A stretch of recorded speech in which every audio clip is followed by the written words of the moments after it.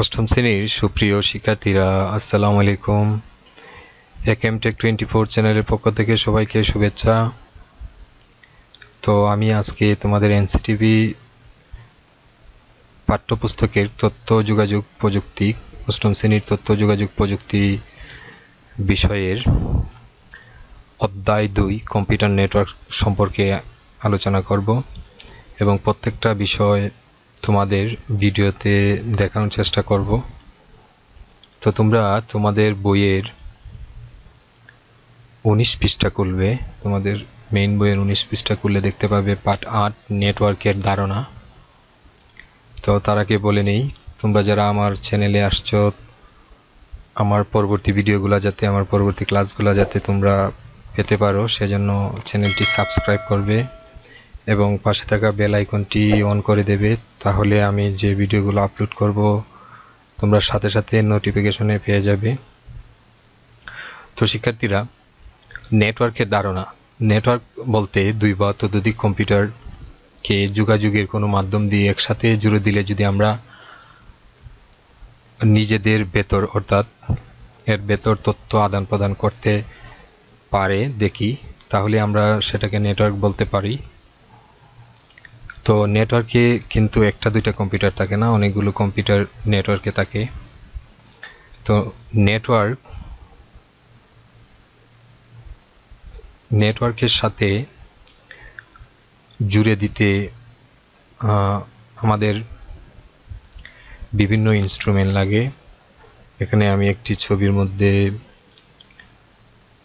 বিষয়গুলা মোটামুটি ধারণা দেওয়ার চেষ্টা করছি। এই যে এটা হচ্ছে ইন্টারনেট, এটা ইন্টারনেট থেকে রাউটারে সংযোগ, রাউটার থেকে এই যে সার্ভার, এটা হচ্ছে সার্ভার থেকে রাউটারে, রাউটার থেকে ইন্টারনেট, দেন এখান থেকে রাউটার থেকে আবার সুইচ বলতে এখানে সুইচের মাধ্যমে অনেকগুলা কম্পিউটারকে কানেক্ট করা হয়েছে। আবার এই সুইচ থেকে এই সুইচের মাধ্যমে আরেকটা কানেকশন তৈরি করা হয়েছে। এরপর এই সুইচ থেকে আরও অনেকগুলা কানেকশন তৈরি করা হয়েছে। আবার এই যে রাউটার থেকে একটা ওয়াইফাই রাউটারে কানেকশন দেওয়া হয়েছে। ওয়াইফাই থেকে আমরা এই যে ল্যাপটপে ওয়াইফাই কানেকশন ইউজ করতে পারতেছি। এই যে ল্যাপটপ, তারপর মোবাইল ফোনে আমরা নেটওয়ার্ক ইউজ করতে পারতেছি। তো শিক্ষার্থীরা, তোমরা তোমাদের বইয়ের 19 পৃষ্ঠা দেখবে সার্ভার। তো সার্ভার হচ্ছে একটা শক্তিশালী কম্পিউটার, যেটা নেটওয়ার্কের অন্য কম্পিউটারকে নানা রকম সেবা দিয়ে থাকে। অর্থাৎ এই যে সার্ভারটা, এই সার্ভার থেকে রাউটার থেকে এই যে কম্পিউটারগুলো যারা ব্যবহার করে, অর্থাৎ যারা ক্লায়েন্ট, যারা ব্যবহারকারী, যারা সার্ভার থেকে সেবাগুলা ইউজ করবে, তারা হচ্ছে ব্যবহারকারী। সার্ভার যখন একজন ব্যবহারকারী, ফর এক্সাম্পল এই যে এই পিসি থেকে যদি যে কোনো একটা তথ্য চাওয়া হয়, সার্ভারে যদি সেটা জমা থাকে, তাহলে এই সার্ভার থেকে পিসিতে তথ্যটি শো করবে। এরপরে তোমাদের পরবর্তীতে আছে ক্লায়েন্ট। যদি অন্য কারো কাছ থেকে কোনো ধরনের সেবা নেওয়া হয়, তখন তাকে ক্লায়েন্ট বলে। কম্পিউটার নেটওয়ার্কও ক্লায়েন্ট শব্দটি মোটামুটি সেরকম। তো যেসব কম্পিউটার সার্ভার থেকে কোনো ধরনের তথ্য নেই তাকে ক্লায়েন্ট বলে। অর্থাৎ এই যে কম্পিউটারগুলা মোবাইল ফোন, এটা কিন্তু সবগুলাই সার্ভার থেকে সেবা নিতেছে। অর্থাৎ আমরা বলতে পারি এই সবগুলাই হচ্ছে ক্লায়েন্ট। তো শিক্ষার্থীরা, আমি তোমাদের গুগলে সার্চ করে কিছু সার্ভারের নমুনা দেখাতে চেষ্টা করছি। এই যে এগুলা হচ্ছে সার্ভার, এই যে প্রত্যেকটা ছবি হচ্ছে সার্ভার, যে বিশাল সার্ভার, যে এগুলো হচ্ছে সার্ভার। এগুলো বিভিন্ন ভাবে ইউজ করা হয় এগুলাকে মেইল সার্ভার, ওয়েব সার্ভার, বিভিন্ন প্রতিষ্ঠানের সার্ভার, অনেক সার্ভার।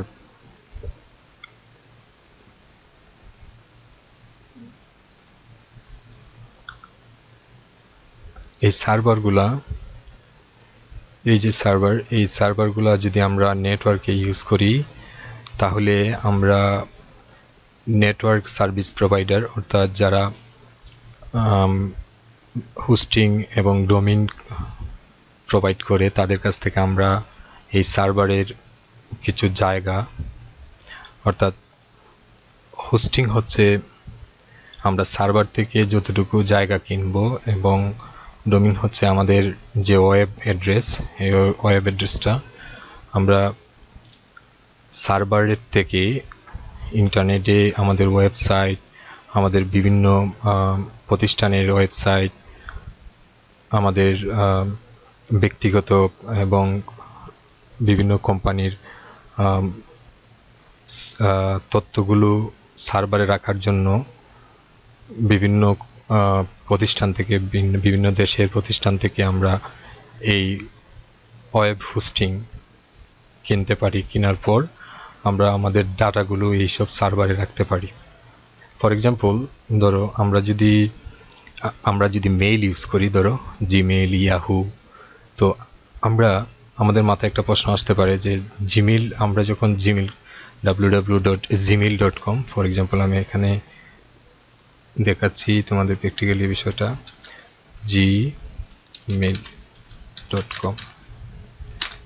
gmail.com-এ ক্লিক করার পর এটা কিন্তু একটা সার্ভারে গিয়ে প্রবেশ করবে। অর্থাৎ সার্ভারে প্রবেশ করার পর কিন্তু আমাকে সার্ভারের যে জিমেইল সুবিধাটা, আমাদের জিমেইল সেবাটা এটা কিন্তু দিবে। তো এটাকে আমরা বলতে পারি জিমেইল সার্ভার। তো এরকমই সার্ভার, বিভিন্ন ধরনের সার্ভার থাকে। আমরা আমাদের ডাটাবেজ, অর্থাৎ আমাদের স্টুডেন্ট ডাটাবেজ যদি ক্রিয়েট করি, তো আমরা স্টুডেন্ট ডাটাবেজে একটা সার্ভার প্রয়োজন। আমরা যদি অনলাইনে রাখতে চাই তাহলে ওয়েব হোস্টিং কিনতে হবে, তারপর ওয়েব ডোমেইন কিনতে হবে। আমরা যদি ব্যক্তিগত সার্ভার ইউজ করি তাহলে আমরা আমাদের পার্সোনাল এরিয়া নেটওয়ার্ক, অর্থাৎ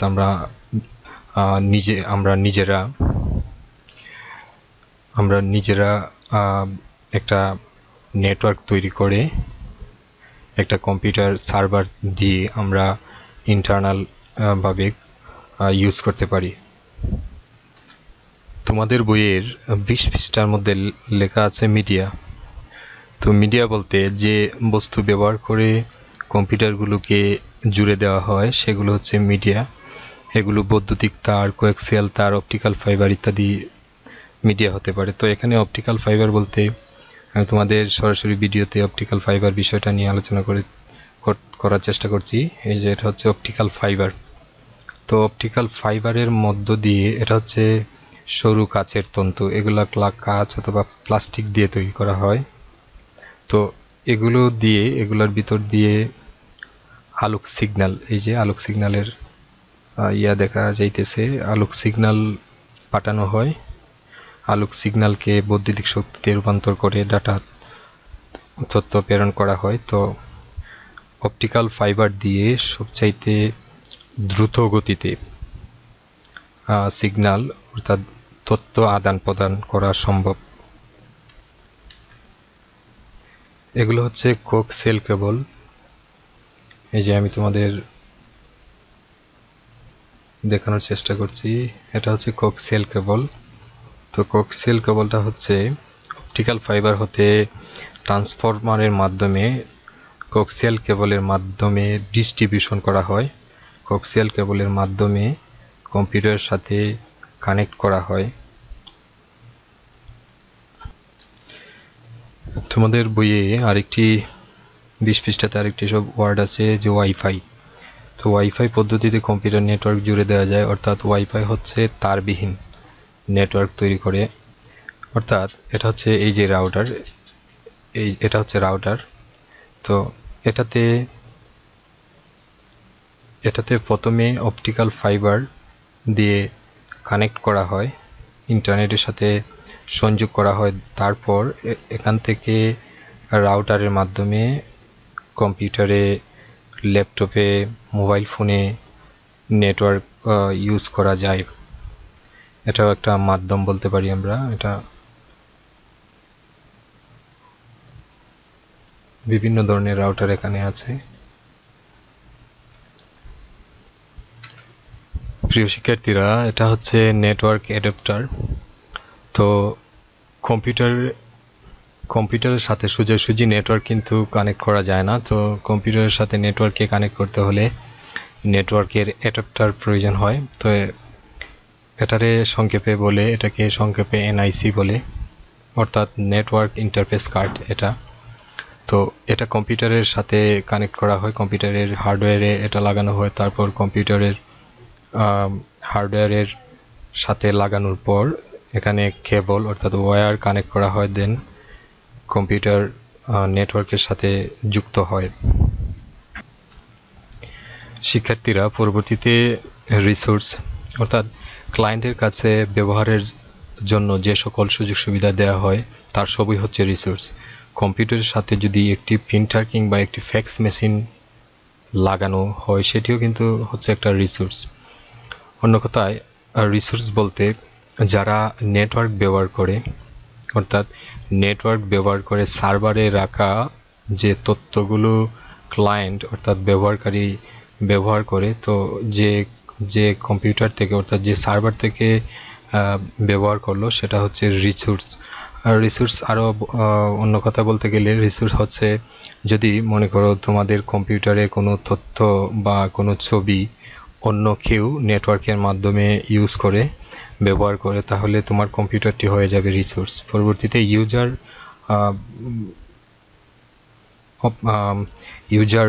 দেওয়া আছে। ইউজার হচ্ছে সার্ভার থেকে যে ক্লায়েন্ট রিসোর্স ব্যবহার করে, অর্থাৎ যারা কম্পিউটার ব্যবহার করে, ইন্টারনেট ইউজ করে, তারাই কিন্তু ব্যবহারকারী অর্থাৎ ইউজার।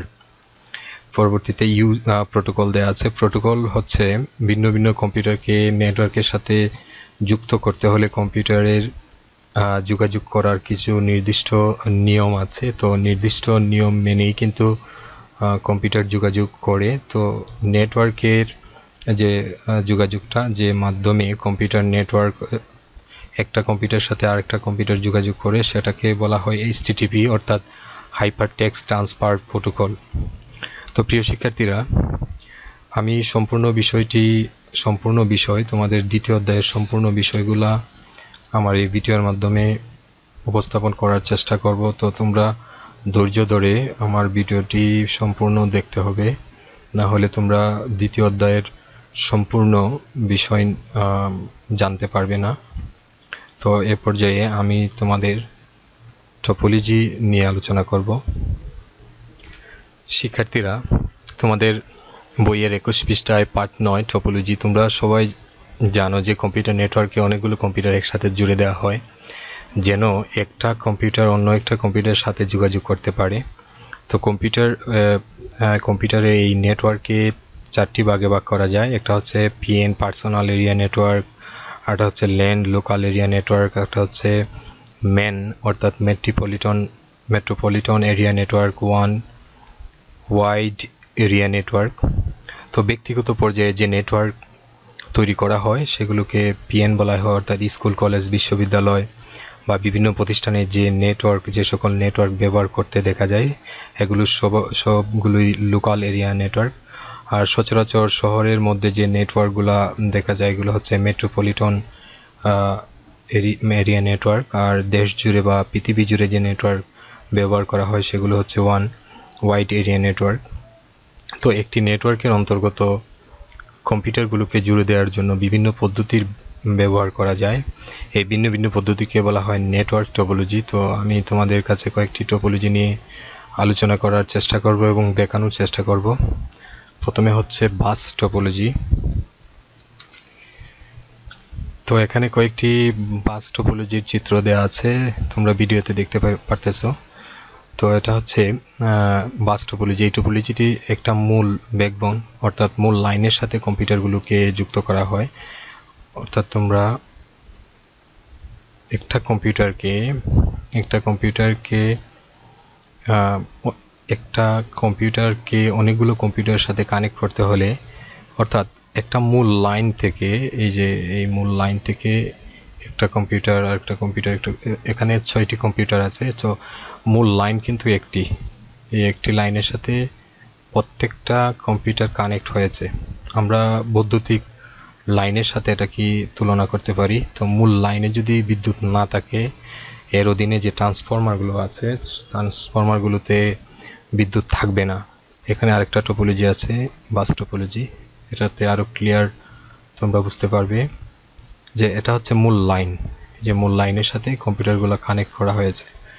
তো যদি মূল লাইনে, ফর এক্সাম্পল ধরো এই জায়গাতে যদি কানেকশন ডিসকানেক্ট করা হয়, অর্থাৎ কেটে দেওয়া হয়, তাহলে কম্পিউটারের সাথে এই যে মূল লাইনের সাথে যতগুলো কম্পিউটার আছে সবগুলো কম্পিউটার অকেজো হয়ে যাবে। তো এটা হচ্ছে বাস টোপোলজি।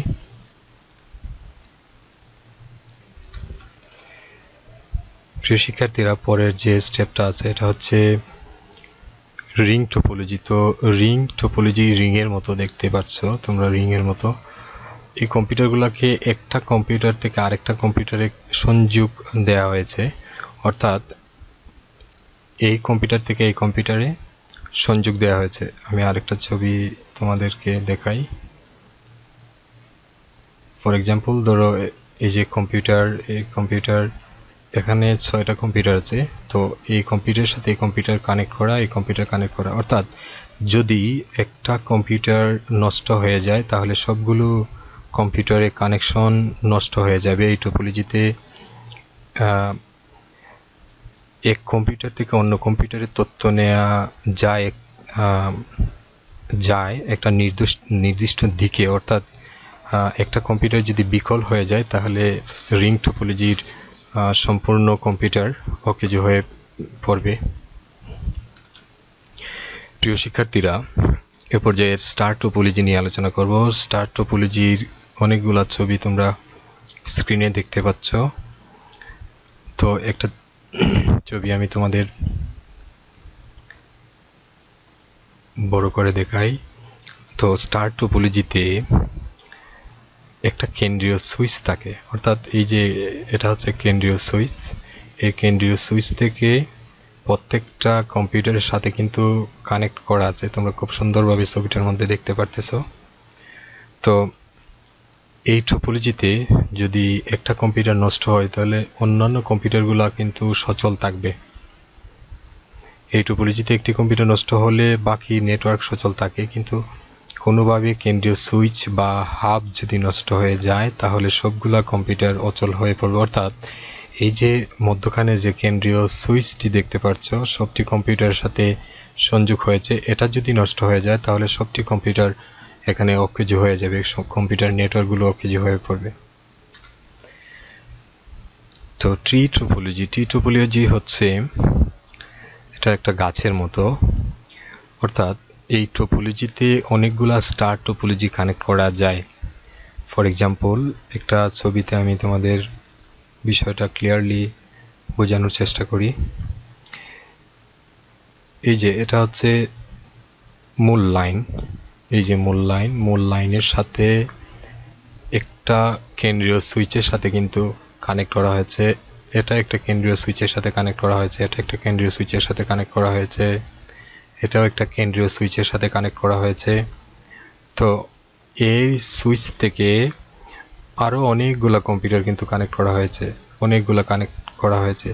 তো এখানে একটা বিষয়, যদি এই মূল লাইনে সমস্যা হয় তাহলে স্টার টোপোলজি অর্থাৎ ট্রি টোপোলজিতে যে স্টারগুলা এড করা থাকে, যে সুইচগুলো এড করা থাকে, সবগুলা সুইচের কানেকশন নষ্ট হয়ে যাবে।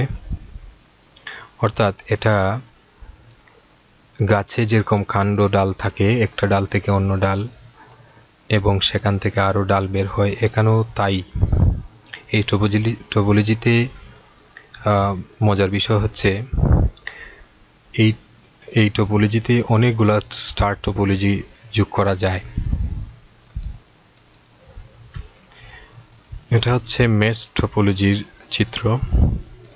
তো এই টোপোলজিতে কম্পিউটারগুলো একটি আরেকটির সাথে যুক্ত থাকে এবং একাধিক পথে যুক্ত হতে পারে। চিত্রের মাধ্যমে তোমরা দেখতে পারতেছো একটা কম্পিউটারের সাথে অন্যান্য কম্পিউটার কানেকশনগুলো কিন্তু একাধিকভাবে দেওয়া আছে। এখানে কম্পিউটারগুলো শুধু যে অন্য কম্পিউটার থেকে তথ্য নেয় তা নয়, বরং সেটি নেটওয়ার্কের অন্য কম্পিউটারের মাঝে বিতরণও করতে পারে। যদি এমন হয় যে একটি নেটওয়ার্কের প্রতিটি কম্পিউটারে সরাসরি নেটওয়ার্কভুক্ত অন্য সবগুলো কম্পিউটারের সাথে যুক্ত থাকে, তাহলে সেটিকে বলে কমপ্লিট মেশ। ছবিতে এখানে তোমরা ছবিতে 6টি কমপ্লিট মেশের ছবি দেখতে পারতেছো। আমি অনেকগুলো ছবি এখানে গুগল সার্চ করে আনছি। তোমরা এগুলোতে মেশ টপোলজি সম্পর্কে মোটামুটি ধারণা পেয়ে যাবে। তো প্রিয় শিক্ষার্থীরা, এই পাঠে আমরা শিখলাম bus topology, ring topology, star topology, tree topology, mesh topology, PN, lane, main, one. তো প্রিয় শিক্ষার্থীরা, আমি এ পর্যায়ে তোমাদের নেটওয়ার্কের ব্যবহার নিয়ে আলোচনা করব। তো ব্যবহার আলোচনা শুরু করার আগে তোমাদের কাছে আবারও বলি, যারা আমার চ্যানেল এখনো সাবস্ক্রাইব করোনি, তো চ্যানেলটি সাবস্ক্রাইব করে নাও। পাশে থাকা বেল আইকনটি ক্লিক করে অন করে দাও, যাতে পরবর্তীতে আমি যে ক্লাসগুলো আপলোড করি যাতে তোমরা নোটিফিকেশন পেয়ে যাও। সুপ্রিয় শিক্ষার্থীরা, নেটওয়ার্ক ব্যবহারের পর্যায়ে তোমাদের কিছু বিষয় নিয়ে আমি আলোচনা করব। মানুষ সামাজিক জীব। আদিকাল থেকে মানুষ নানা ধরনের বিপদ থেকে রক্ষা পাওয়ার জন্য একসঙ্গে সামাজিকভাবে থাকতে শিখেছে। সমাজের সবার কিছু দায়িত্ব থাকে এবং সবাই মিলে নিজ নিজ দায়িত্ব পালন করে। একটা সময় ছিল যখন যার কাছে যত বেশি তথ্য থাকতো সেই কিন্তু সবচাইতে শক্তিশালী ব্যক্তি ছিল। তো নেটওয়ার্কের ব্যবহারের ফলে এই বিষয়টা পুরোপুরি পাল্টে গেছে।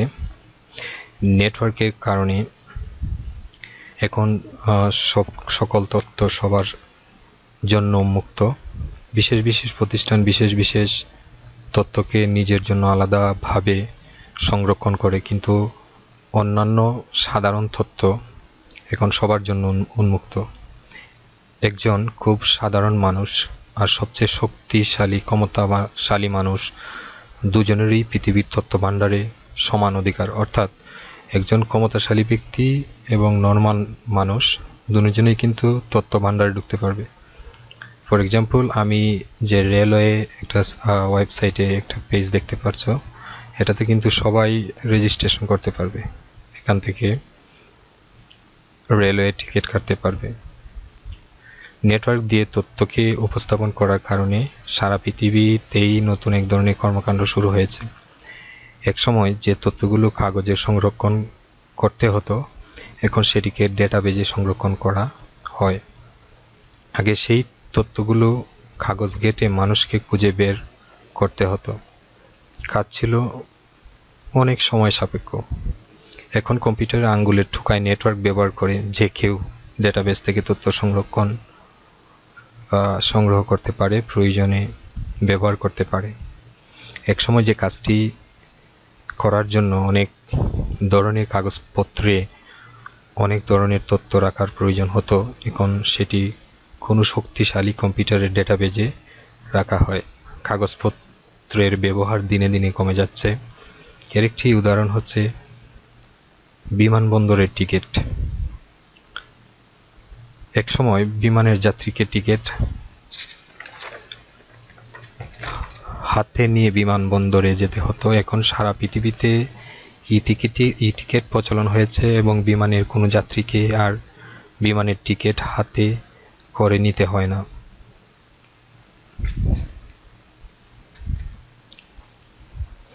বিমানের কর্মকর্তারা যাত্রীর পরিচয় থেকে সরাসরি তার টিকিটের তথ্য পেয়ে যান এবং যাত্রীদের বিমান ভ্রমণের ব্যবস্থা করে দেন।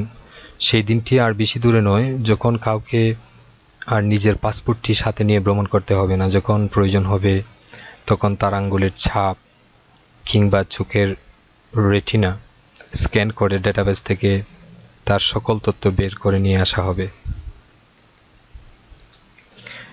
এই যে এগুলো হচ্ছে ফিঙ্গারপ্রিন্ট মেশিন। তো এগুলোর সাহায্যে সহজেই একজনের আইডেন্টিটি পাওয়া যায়। এই যে এই ছবিটার মধ্যে তোমরা দেখতে পাচ্ছ যে ফিঙ্গারপ্রিন্ট করার সাথে সাথে তার তথ্যগুলো চলে আসছে। এগুলো সাধারণত বিভিন্ন কোম্পানি, বিভিন্ন হোটেল, বিভিন্ন স্কুল, কলেজে এগুলো লাগানো হয়। ফিঙ্গারপ্রিন্ট পাঞ্চ করলে পর অথবা কার্ড পাঞ্চ করলে পর তার সকল তথ্য, অর্থাৎ ওই কর্মকর্তা, ওই স্টুডেন্ট হাজির হয়েছে কিনা, কোন সময় সে আউট হলো, কোন সময় ইন হলো, এই বিষয়গুলো কিন্তু এই মেশিনের সাহায্যে কাউন্ট করা যায়। প্রিয় শিক্ষার্থীরা, এগুলো হচ্ছে রেটিনা স্ক্যানার মেশিন। তো ভবিষ্যতে আমরা এসব মেশিনের ব্যবহার দেখতে পারবো। এসব মেশিন ব্যবহার করে এসব স্ক্যানারের সাহায্যে কোনো ব্যক্তির চোখের রেটিনা স্ক্যান করে ডাটাবেস থেকে তথ্য নিয়ে আসা যায়। শিক্ষার্থীরা, একটা সময় ছিল রেলওয়ে টিকিট কালেক্ট করতে আমাদের স্টেশনে সশরীরে উপস্থিত হতে হতো। এখন আমরা নেটওয়ার্ক ব্যবহার করে খুব সহজেই কিন্তু ট্রেনের টিকিট সংগ্রহ করতে পারি। তো প্রিয় শিক্ষার্থীরা, এখানে তোমরা টিকিট সংগ্রহ করতে হলে প্রথমে রেজিস্টার, অর্থাৎ তোমরা এখানে রেজিস্ট্রেশন করতে হবে। তারপরে তোমাদের visa card, master card, rocket, বিকাশ, ডাচ বাংলা ব্যাংকের মাধ্যমে টিকিট সংগ্রহ করতে পারবে। সুপ্রিয় শিক্ষার্থীরা, নেটওয়ার্কের অন্য ব্যবহারটি হচ্ছে তথ্য প্রযুক্তি সংক্রান্ত সকল প্রয়োজনীয় সফটওয়্যার ভাগাভাগি করে নেওয়ার সুযোগ। একসময় সকল প্রয়োজনীয় সফটওয়্যার প্রত্যেকটি কম্পিউটারই আলাদা আলাদাভাবে রাখার প্রয়োজন হতো। এখন আর সেটি রাখতে হয় না। একটি মূল কম্পিউটার বা সার্ভারে সফটওয়্যার রাখা হয় এবং নেটওয়ার্কের মাধ্যমে অন্যান্য সব কম্পিউটার সার্ভারে রাখা সেই সফটওয়্যার ব্যবহার করে। কাজেই ব্যক্তিগতভাবে একজন মানুষ কোনো মূল্যবান সফটওয়্যার না কিনেই বিনামূল্যে বা অত্যন্ত কম মূল্যে সেটি ব্যবহার করতে পারে। শুধু যে একটি সফটওয়্যার ব্যবহার করতে পারে তা নয়, একজন মানুষ তার ব্যক্তিগত সব কিছুই নিজের কম্পিউটারে না রেখে অন্য কোথাও রেখে দিতে পারে। যে কোনো সময় পৃথিবীর যে কোনো জায়গা থেকে সেটি ব্যবহার করতে পারে, সেরকম ব্যবস্থাও রয়েছে। তো আমি তোমাদের সেরকম একটা তোমাদের বইয়ের 24 পৃষ্ঠায় একটা ড্রপ বক্স, অর্থাৎ একটা ওয়েবসাইটের স্ক্রিন প্রিন্ট দেওয়া আছে। আমি তোমাদের কম্পিউটারও এই ড্রপ বক্সের সাইটটি দেখাচ্ছি। এটাতে তোমরা অ্যাকাউন্ট খুলে তোমরা তোমাদের প্রয়োজনীয় তথ্য এখানে স্টোর করতে পারো এবং পৃথিবীর যে কোনো প্রান্তে গিয়ে এখান থেকে তথ্যগুলো নামিয়ে ব্যবহার করতে পারো। তো প্রিয় শিক্ষার্থীরা, আশা করি পার্ট 10 নেটওয়ার্কের ব্যবহার মোটামুটি বোঝাতে পেরেছি। তো এ পর্যায়ে আমি পার্ট 11 নেটওয়ার্কের আরও কিছু ব্যবহার তোমাদেরকে বলবো। তো প্রিয় শিক্ষার্থীরা, তোমরা সম্পূর্ণ ভিডিওটা ভালোভাবে দেখবে। দেখার পর তোমরা তোমাদের বই প্লাস তোমাদের কম্পিউটার ব্যবহার করে তোমরা বিষয়গুলো সম্পর্কে সম্পূর্ণ ধারণা নিতে চেষ্টা করবে। যেহেতু তথ্য যোগাযোগ প্রযুক্তির যুগে তোমাদের তাল মিলিয়ে চলতে গেলে তোমাদের তথ্য যোগাযোগ প্রযুক্তির প্রত্যেকটা বিষয় সম্পর্কে সম্পূর্ণ ধারণা থাকতে হবে। তো প্রিয় শিক্ষার্থীরা, তোমরা বিষয়গুলো সবগুলো ভালোভাবে ধারণা পেতে অবশ্যই তোমরা তোমাদের বইটি পড়ার সাথে সাথে টিউটোরিয়ালটি দেখলে তোমরা বিষয়গুলো ভালোভাবে আয়ত্তে আনতে পারবে। শিক্ষার্থীরা, তোমাদের বইয়ের 25 পৃষ্ঠায় স্কাইপ অর্থাৎ নেটওয়ার্ক ব্যবহার করে কথা বলার একটা সফটওয়্যার নিয়ে আলোচনা করা হয়েছে। তো কম্পিউটারের মাধ্যমে স্কাইপ সফটওয়্যার ব্যবহার করে স্কাইপ ব্যবহার করে তোমরা দেশের এক স্থান থেকে অন্য স্থানে অর্থাৎ সারা বিশ্বের যে কোনো স্থানে তোমরা নেটওয়ার্ক ব্যবহার করে কম্পিউটারের মাধ্যমে কথা বলতে পারো।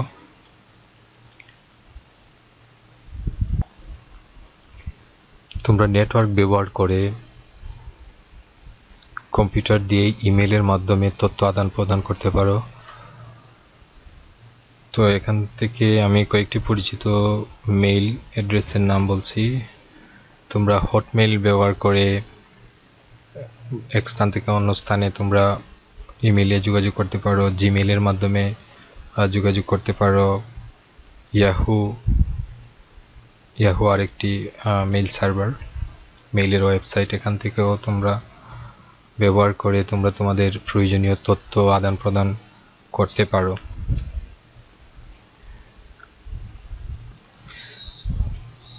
এই মুহূর্তে পৃথিবীর সবচেয়ে জনপ্রিয় সামাজিক নেটওয়ার্কের মধ্যে রয়েছে ফেসবুকের মাধ্যমে তোমরা যোগাযোগ করতে পারো। ফেসবুকে অ্যাকাউন্ট খোলার মাধ্যমে তোমরা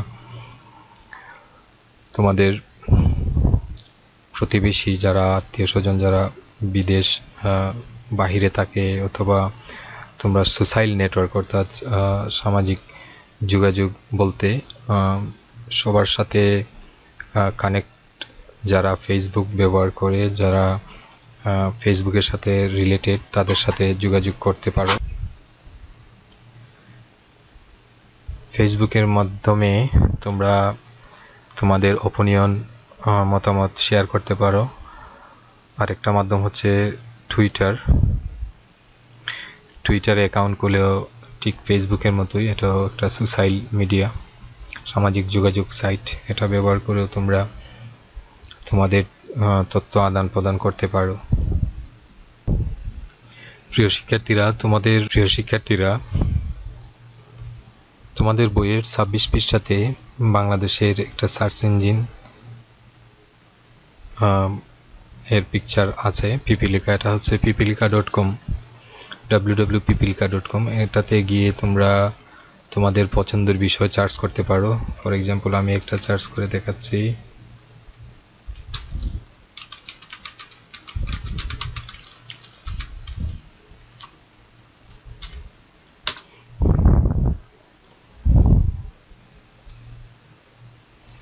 এই যে কম্পিউটার হাব সম্পর্কে যে তথ্যগুলা এর লিঙ্কগুলা কিন্তু তোমরা সার্চের মাধ্যমে পেয়ে যাবে। জনপ্রিয় আরও যে সার্চ ইঞ্জিনগুলো আছে সেগুলো হচ্ছে Google search engine, Yahoo search engine. এগুলো ব্যবহার করে তোমরা তথ্য অনুসন্ধান করতে পারো। সুপ্রিয় শিক্ষার্থীরা, আশা করি তোমরা পাঠ 11 নেটওয়ার্কের ব্যবহার সম্পর্কেও মোটামুটি ধারণা লাভ করতে পেরেছো আমার এই ভিডিওর মাধ্যমে। তাছাড়াও তোমরা নেটওয়ার্ক ব্যবহার করে কম্পিউটারের মাধ্যমে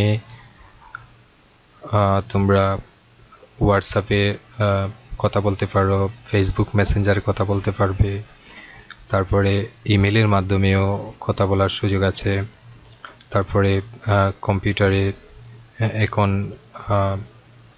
বিভিন্ন কথা বলার সফটওয়্যার ইউজ করা যায়, সেগুলো ইউজ করে তোমরা তথ্য আদান প্রদান করতে পারো, যোগাযোগ করতে পারো। প্রিয় শিক্ষার্থীরা,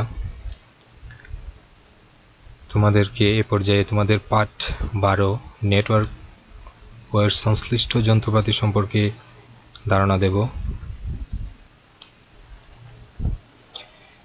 সুপ্রিয় শিক্ষার্থীরা, তোমাদের বইয়ের 27 পৃষ্ঠাতে হাবস নিয়ে আলোচনা করা হয়েছে। হাবস হচ্ছে কম্পিউটার এবং কম্পিউটারের সাথে সংশ্লিষ্ট যন্ত্রপাতিগুলোকে একসাথে কানেক্ট করে, অর্থাৎ এগুলো সুইচও বলা যায়, এগুলোকে সুইচও বলা হয়। তো আমি তোমাদের একটা হাবের ছবি নিয়ে আলোচনা করি। যেটি হচ্ছে একটি হাব।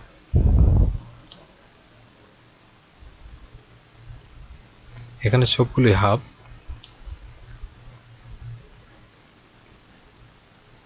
তো এগুলোতে ল্যান কানেকশনের পোর্টগুলা দেখতে পারতেছো তোমরা। তো এগুলা থেকে অনেকগুলা কম্পিউটার, যে এখানে যতগুলো ল্যান পোর্ট আছে সব পোর্টের সাথে কম্পিউটার কানেকশন তৈরি করা যায়। এটা হচ্ছে ইউএসবি হাবস। তোমাদের বইয়ের 27 পৃষ্ঠাতে ইউএসবি হাব এর ছবি আছে। এটা হচ্ছে ইউএসবি হাবস। আরো কিছু ইউএসবি হাবস আমি তোমাদের দেখাই। এই যে এটা হচ্ছে ইউএসবি হাবস।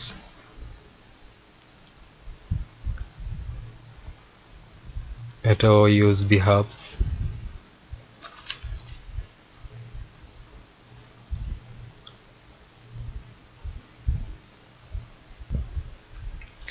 তোমাদের বইয়ের 28 পৃষ্ঠাতে সুইচ সম্পর্কে আলোচনা করা হয়েছে। তো এটিও দেখতে হাবের মতো। তো এটিও একটি ক্ষুদ্র আইসিটি যন্ত্র।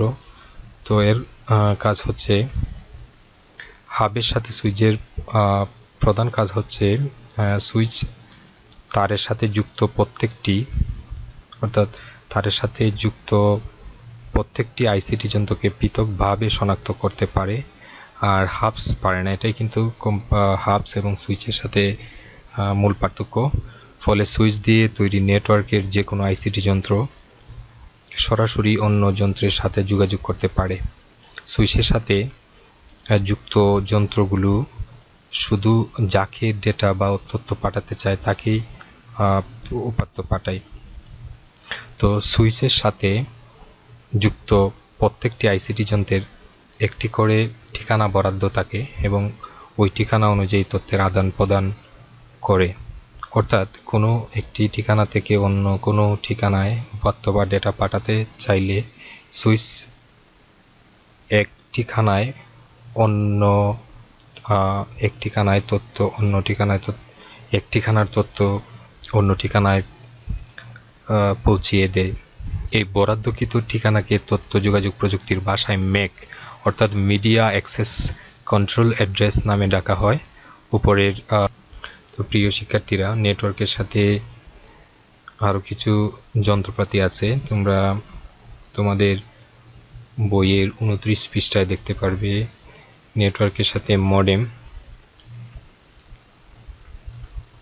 এগুলো হচ্ছে মডেমের ছবি। তো এগুলো ইন্টারনেটের মাধ্যমে নেটওয়ার্কে যুক্ত থাকার জন্য অন্যতম গুরুত্বপূর্ণ একটি যন্ত্র মডেম। মডুলেটর এর মো এবং ডেমোলেটর হতে ডেম, এই অংশ দুটির সমন্বয়ে মডেম তৈরি হয়েছে। মডেম তার দ্বারা সংযুক্ত বা তারবিহীন ওয়্যারলেস প্রযুক্তিতে ব্যবহৃত হতে পারে। ইন্টারনেটের মাধ্যমে ডেটা বা উপাত্ত পাঠানোর জন্য এক ধরনের সিগন্যাল দরকার হয়। মডেম এমন একটি নেটওয়ার্ক ডিভাইস যা কম্পিউটার হতে প্রাপ্ত ডিজিটাল সিগন্যালকে রূপান্তর করে নেটওয়ার্কে প্রেরণ করে, আবার নেটওয়ার্ক হতে প্রাপ্ত সিগন্যালকে রূপান্তর করে কম্পিউটারে প্রেরণ করে। পূর্বে স্বল্প গতির ডায়াল আপ মডেম ব্যবহার করা হতো। বর্তমানে এর পরিবর্তে দ্রুতগতির কেবল অর্থাৎ DSL digital subscriber line modem ব্যবহার হচ্ছে। এছাড়া বর্তমানে প্রচুর পরিমাণে ওয়াইফাই ওয়্যারলেস ফাইডেলিটি মডেম ব্যবহৃত হচ্ছে। ল্যান কার্ডের তোমাদের বইয়ের 30 পৃষ্ঠাতে ল্যান কার্ডের ছবি দেখতে পারবে। প্রিয় শিক্ষার্থীরা, আমি তোমাদের ভিডিওর প্রথমে ল্যান কার্ডের ছবি দেখিয়েছিলাম এবং কিছু আলোচনা করেছিলাম। একটু বিস্তারিত আলোচনা করব এখন। তো দুটো বা অধিক সংখ্যক কম্পিউটারকে একসাথে যুক্ত করতে যে যন্ত্রটি অবশ্যই প্রয়োজন হয় তা হলো ল্যান কার্ড। অর্থাৎ আমরা যদি কোনো নেটওয়ার্ক গড়ে তুলতে চাই তবে অবশ্যই ল্যান্ড কার্ডের প্রয়োজন হবে। নেটওয়ার্কের সাথে যুক্ত এক আইসিটি যন্ত্র থেকে অন্য যন্ত্রে কোনো তথ্য বা উপাত্ত পাঠাতে কিংবা গ্রহণ করতে ল্যান্ড কার্ডের প্রয়োজন হয়। এক্ষেত্রে ল্যান্ড কার্ডের ভূমিকা ইন্টারপ্রেটারের মতো। বর্তমানে পাওয়া যায় এমন প্রায় সব কম্পিউটার বা ল্যাপটপ বা আইসিটি যন্ত্রের মাদারবোর্ডের সাথেই ল্যান্ড কার্ড সংযুক্ত থাকে। তারপরও কিছু আইসিটি যন্ত্রে আলাদা করে ল্যান্ড কার্ড সংযুক্ত করতে হয়। প্রযুক্তির উন্নয়নের ফলে এখন তারবিহীন ল্যান্ড কার্ডও পাওয়া যায়। এই যে তারবিহীন ল্যান্ড কার্ড হচ্ছে এটি তারবিহীন ল্যান্ড কার্ড, আর এটা হচ্ছে তারযুক্ত ল্যান্ড কার্ড। আরো কিছু ছবি দেখাই, তোমরা বুঝতে পারবে যে এটা হচ্ছে তারবিহীন ল্যান্ড কার্ড।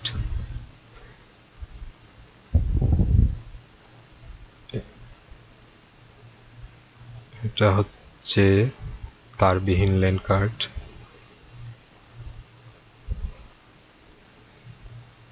সুপ্রিয় শিক্ষার্থীরা, তো এই পাঠে আমরা modem, modulator, ডেমুলেটর, DCL modem, wifi modem, land card, interpreter সম্পর্কে জানলাম। সুপ্রিয় শিক্ষার্থীরা, আমার ভিডিওটি অনেক লম্বা হয়ে গেছে, তোমরা হয়তো ধৈর্য হয়ে পড়ছো। তারপরও তোমাদেরকে রিকোয়েস্ট করব যে তোমরা পুরো ভিডিওটা ভালো করে দেখো। দেখলে পরে তোমরা তোমাদের এই অধ্যায় সম্পর্কে সম্পূর্ণ ধারণা পেয়ে যাবে। আশা করি তোমরা দ্বিতীয় অধ্যায়ের কম্পিউটার নেটওয়ার্ক সম্পর্কে সম্পূর্ণ ধারণা পেয়ে যাবে। তো শিক্ষার্থীরা, আবারও বলছি, যারা আমার চ্যানেলটি এখনো সাবস্ক্রাইব করোনি, তোমরা আমার চ্যানেলটি সাবস্ক্রাইব করে নিবে, যাতে পরবর্তীতে ভিডিও দেওয়ার সাথে সাথে তোমরা পেয়ে যাও এবং নোটিফিকেশনটি অন করে দিবে। এখন তোমাদের বইয়ের আমি লাস্ট স্টেপে আছি, লাস্ট পার্ট। তোমাদের বইয়ের 31 পৃষ্ঠায় পার্ট 14 স্যাটেলাইট ও অপটিক্যাল ফাইবার নিয়ে আলোচনা করব। সুপ্রিয় শিক্ষার্থীরা, তোমরা ভিডিওতে দেখতে পারতেছো, স্ক্রিনে দেখতে পারতেছো স্যাটেলাইটের ছবি। তো তোমরা সবাই জানো, নেটওয়ার্ক শুধু একটি প্রতিষ্ঠান বা একটি শহরের মাঝে সীমাবদ্ধ নয়, এমনকি একটি দেশের মাঝেও সীমাবদ্ধ নয়। নেটওয়ার্ক এখন সারা পৃথিবীতে ছড়িয়ে আছে, যার অর্থ পৃথিবীর যে কোনো জায়গা থেকে সিগন্যাল পৃথিবীর যে কোনো জায়গায় পৌঁছে দিতে হয়। কাছাকাছি জায়গা হলে বৈদ্যুতিক তার দিয়ে পাঠানো যেতে পারে, কিন্তু পৃথিবীর এক প্রান্ত থেকে অন্য প্রান্তে পাঠাতে হলে স্যাটেলাইট বা অপটিক্যাল ফাইবার পদ্ধতি ব্যবহার করে তথ্য আদান প্রদান করতে হয়। স্যাটেলাইট হচ্ছে কৃত্রিম উপগ্রহ, মহাকাশে থেকে পৃথিবীকে ঘিরে ঘুরতে থাকে। পৃথিবীর মাধ্যাকর্ষণ বলের কারণে এটি ঘুরে, তাই এটি মহাকাশে রাখার জন্য কোনো জ্বালানি বা শক্তি খরচ করতে হয় না। পৃথিবী তার অক্ষে 24 ঘন্টায় ঘুরে আসে। স্যাটেলাইটকেও যদি ঠিক 24 ঘন্টায় একবার পৃথিবীকে ঘুরিয়ে আনা যায়, তাহলে পৃথিবী থেকে মনে হবে সেটি বুঝি আকাশের কোনো এক জায়গায় স্থির হয়ে আছে। এ ধরনের স্যাটেলাইটকে বলে জিও স্টেশনারি স্যাটেলাইট। যে কোনো উচ্চতায় জিও স্টেশনারি স্যাটেলাইট রাখা যায় না। এটি প্রায় 36,000 কিলোমিটার উপরে একটি নির্দিষ্ট কক্ষপথে রাখতে হয়। আকাশে একবার জিও স্টেশনারি স্যাটেলাইট বসানো হলে পৃথিবীর এক প্রান্ত থেকে সেখানে সিগন্যাল পাঠানো যায় এবং স্যাটেলাইট সেই সিগন্যালটি নতুন করে পৃথিবীর অন্য প্রান্তে পাঠিয়ে দিতে পারে। এই পদ্ধতিতে পৃথিবীর এক প্রান্ত থেকে অন্য প্রান্তে রেডিও, টেলিভিশন, মোবাইল ফোন, ইন্টারনেটে সিগন্যাল পাঠানো যায়। 1964 সালে প্রথম যখন এভাবে মহাকাশে প্রথমবার জিওস্টেশনারি স্যাটেলাইট স্থাপন করা হয়, তখন যোগাযোগের ক্ষেত্রে একটি নতুন দিগন্ত উন্মোচিত হয়েছিল। প্রিয় শিক্ষার্থীরা, তোমরা অবশ্যই শুনেছ আমাদের বাংলাদেশেও একটি স্যাটেলাইট কিছুদিন আগে উৎক্ষেপণ করা হয়েছে। বাংলাদেশের বঙ্গবন্ধু স্যাটেলাইট 1 নামে একটি স্যাটেলাইট 2018 সালের 12 মে তারিখে মহাকাশে প্রেরণ করে। এই যে আমাদের বাংলাদেশের স্যাটেলাইট এর ছবি। স্যাটেলাইট প্রেরণকারী দেশের তালিকায় বাংলাদেশের অবস্থান 57তম। এ স্যাটেলাইট উৎক্ষেপণের মাধ্যমে এক নতুন যুগের সূচনা হয়। 2021 সালে মধ্যে ডিজিটাল বাংলাদেশ গড়ে তুলতে এ স্যাটেলাইট নিঃসন্দেহে একটা বড় ভূমিকা রাখবে। স্যাটেলাইট দিয়ে যোগাযোগ করার দুটি সমস্যা রয়েছে। যেহেতু স্যাটেলাইট পৃথিবী থেকে অনেক উঁচুতে থাকে, তাই সেখানে সিগন্যাল পাঠানোর জন্য অনেক বড় অ্যান্টেনার দরকার হয়। দ্বিতীয় সমস্যাটি একটু বিচিত্র। পৃথিবী থেকে যে সিগন্যাল পাঠানো হয় সেটি ওয়্যারলেস সিগন্যাল। ওয়্যারলেস সিগন্যাল দ্রুত বেগে গেলে ও এই বিশাল দূরত্ব অতিক্রম করতে একটু সময় নেয়। তাই টেলিফোনে কথা বললে অন্য পাশ থেকে কথাটি সাথে সাথে না শুনে একটু পরে শোনা যায়। এই বিষয়টা আসলে স্যাটেলাইটের কারণেই হয়ে থাকে। অপটিক্যাল ফাইবার নিয়ে আমি তোমাদের ভিডিওর প্রথমেই কিছু ছবি দেখিয়েছিলাম। এখন আরেকটু বিস্তারিত আলোচনা করব। চিত্রে তোমরা একটি অপটিক্যাল ফাইবারের ছবি দেখতে পারতেছ। অপটিক্যাল ফাইবার অত্যন্ত সরু এক ধরনের প্লাস্টিক কাচের তন্তু। অপটিক্যাল ফাইবার দিয়ে আলোক সিগন্যাল পাঠানো হয়, ঠিক যেমনই বৈদ্যুতিক তার দিয়ে বৈদ্যুতিক সিগন্যাল পাঠানো হয়। তোমাদের মনে নিশ্চয়ই প্রশ্ন জাগতে পারে, অপটিক্যাল ফাইবার এর মধ্য দিয়ে কিভাবে আলোক সিগন্যাল পাঠানো হয়। তোমরা নিশ্চয়ই এতদিনে পূর্ণ অভ্যন্তরীণ প্রতিফলন সম্পর্কে জেনেছ। এই পূর্ণ অভ্যন্তরীণ প্রতিফলনের মাধ্যমে আলোক সিগন্যাল অপটিক্যাল ফাইবারের মধ্য দিয়ে পাঠানো হয়।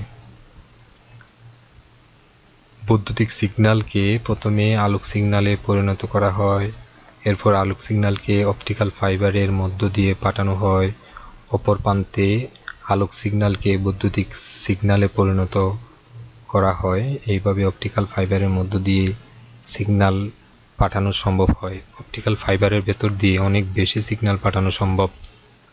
শুনে অবাক হবে, একটি অপটিক্যাল ফাইবারের ভেতর দিয়ে একসাথে কয়েক লক্ষ টেলিফোন কল পাঠানো সম্ভব। তো ইদানিং অপটিক্যাল ফাইবার যোগাযোগ এত উন্নত হয়েছে যে পৃথিবীর সব দেশেই অপটিক্যাল ফাইবার নেটওয়ার্ক দিয়ে একে অন্যের সাথে সংযুক্ত।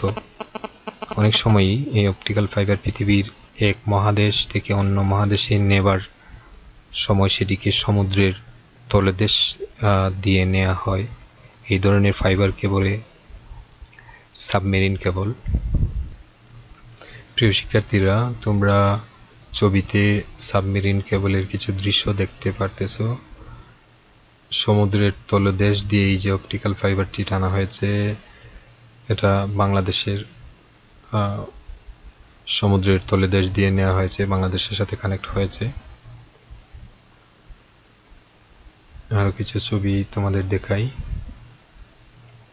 এই যে সমুদ্রের তলদেশ দিয়ে এই ফাইবারগুলো এক দেশ থেকে অন্য দেশের সাথে টানা হয়েছে।